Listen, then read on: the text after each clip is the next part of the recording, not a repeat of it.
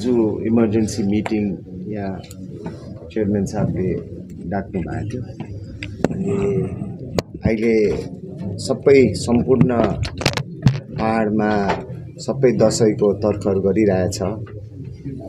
टिस्टा रङपू एरियामा यो हाइवेको एरियामा अन्धकार छ, उहाँहरूको यो क्षति भएको छ। अनि सँगसँगै हाम्रो बन्द कमानहरू 8-9 बन्द कमानहरू उहाँहरूको पनि अँध्यारो भइरहेछ। एउटा चिठी मैले उहाँहरू सबैलाई हेरेर अनि हाम्रो युनियनहरू सबैहरूको माग हेरेर मैले अनित दाजुलाई हिजो बेलुका 5 बजी एउटा चिठी अनि एउटा पत्र व्हाट्सएपमा पठाएको थिएँ, किनभने अफिस बन्द थियो।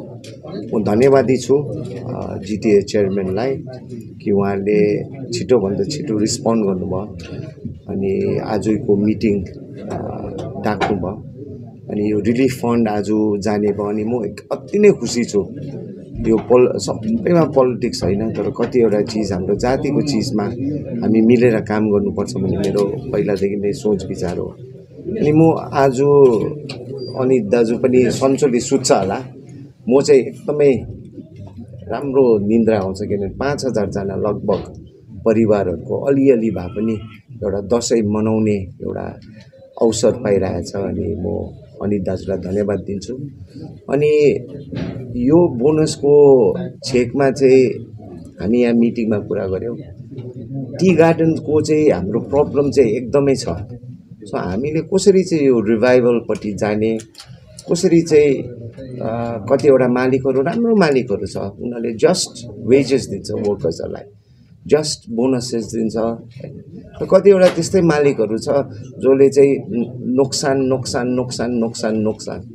अनि यो टी इन्डस्ट्रीलाई चाहिँ कसरी जिटिएले अनि हामी सबै मिलेर, किनभने यो हाम्रो यो जातिमा म्याक्सिमम इम्प्लोइमेन्ट टी गार्डन्समा हुन्छ, स्पेसली टी गार्डन्समा लेडिज अनि वुमेन इम्पावरमेन्ट पनि हामीले आजको दिन हेर्नुपर्छ, किनभने म्याक्सिमम 90% हाम्रो भाइ बहिनीहरू बहिनी आमाहरू मात्रै हुन्छ।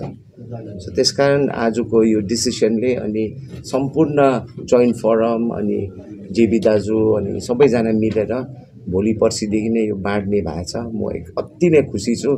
दाजुलाई फेरि धन्यवाद पनि म दिन्छु कि 5000 परिवारको घरमा आज रोशनी आउँछ आजदेखि। सुन्नुहोस् न, यो कोभिड कालमा सङ्ग्रह गरेको जिटिए रिलिफ फन्ड भनेर, चेयरम्यान रिलिफ फन्ड भनेर सङ्ग्रह गरेको है लामो समयसम्म यो श्रमिक भवनको लागि भनेर जिटिए पक्षबाट एउटा तय गरिएको थियो। तर अहिले आपतकालीनमा उहाँहरूले यो अहिले श्रमिकहरूलाई नै वितरण गर्ने भन्ने, यहाँनिर बारम्बार उहाँहरूमाथि नै यो क्या भ्रष्टाचार भयो भन्ने आरोपहरू लागिबसेको थियो।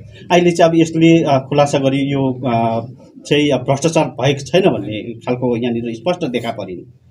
एक दिनको लागि बडा दसैँको चेकमा पोजिटिभ मात्रै सोचौँ होइन, पोजिटिभ मात्रै सोचौँ। अनि सम्पूर्ण पहाडलाई होइन बडा दसैँको शुभकामना। अब यो जुन चाहिँ आजको निर्णयले 5000 परिवारलाई एउटा घरहरू उहाँहरूको उज्यालो हुन्छ, त्यसमै आज राखौँ। आउने दिन दसैँ तिहार तुरेर फेरि हामी के कुरा गर्नुपर्छ त्यति बेला कुरा गरौँ।